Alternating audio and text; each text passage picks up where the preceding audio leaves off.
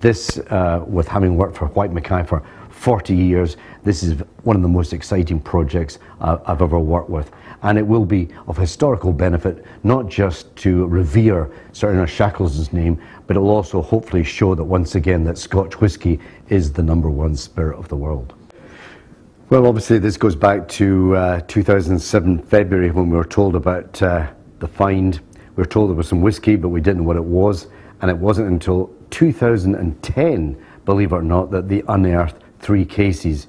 And we were told, obviously, it was confirmed as being McKinley's.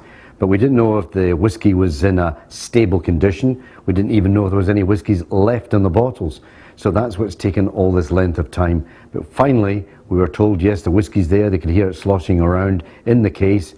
And they brought 1 case to the Antarctic Heritage Trust, where they looked at the bottles and they awaited permission for us to remove 3 bottles. And that's what we did over the last 4 days. So we flew out to New Zealand.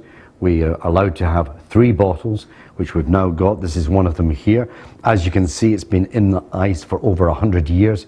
It's very delicate. The paper, everything about it is extremely delicate. And we're going to extract the whisky with a syringe.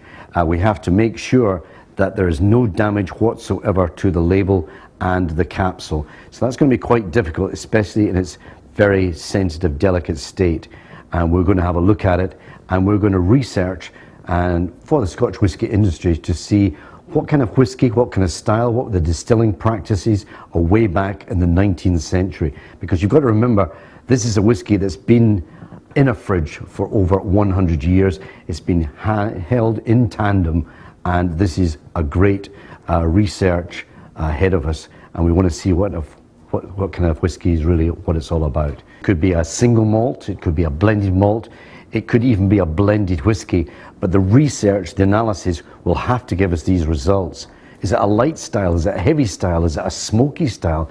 These are questions, again, that will need to be answered over the next few weeks. Well, what happens now is that tomorrow morning, after hopefully catching up with a bit of sleep, we're going to put them back into these containers, and we're going to take them up north, and we're going to put them into a sealed unit, and we're going to slowly but surely extract the whisky, and then the analysis will begin. What's the strength? What's the age? What's the impact on the distillation? What kind of maturation went on? All these kind of exciting questions that will have to be answered over the next few weeks.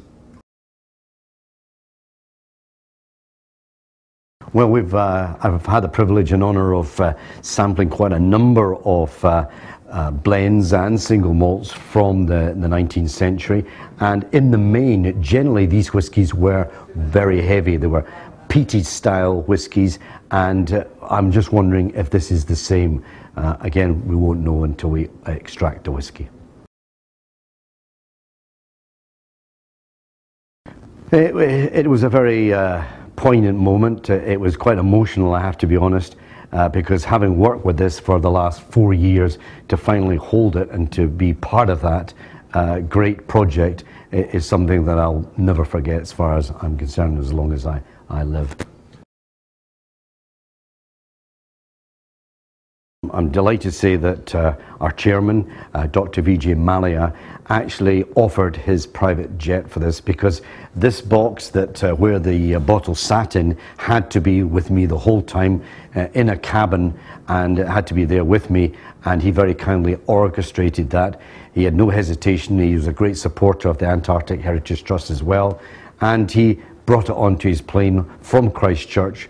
We literally flew in that day, and we flew out that day with these bottles, and they're safely here thanks to him. The history in this room is just stunningly remarkable. I mean, these are the treasures of White and Mackay.